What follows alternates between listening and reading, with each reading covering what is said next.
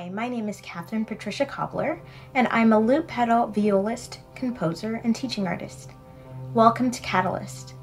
This video series is an introduction to improvisation and discovering our creative voices.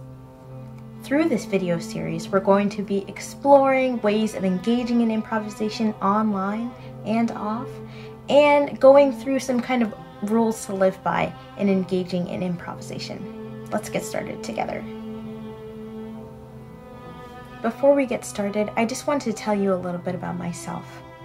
So, like I mentioned, my name is KATHRYN, and I'm a lute pedal violist. What that means is that I'm a solo viola player, like a violin, but a little bit bigger, has a lower sound like the cello, but I also use this device called a lute pedal in performance. What that means is that when I plug into this device, it allows me to make myself sound like a string orchestra. And you're going to hear examples of that as we go on in this video series. Now, together we're going to be exploring improvisation. My experience with improvisation stems from doing live improvisation in concert, but also in my teaching practice as well. One of the methods that I've been trained or have done training in and draw from is the Creative Ability and Development Method by Alice Kanack. There is a set of wonderful methods and books that I would really encourage you to get if you're interested in furthering your practice in improvisation. So some of the values and intentions that we're going to be talking about will stem from those practices as well. So let's get started together.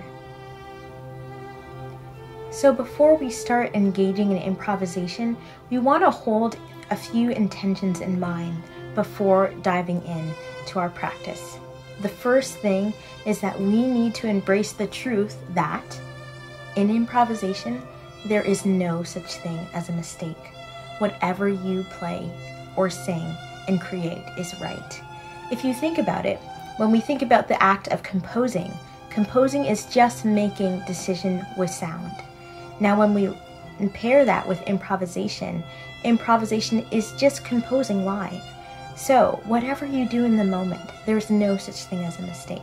We need to internalize this truth to be able to express and discover our creative voices.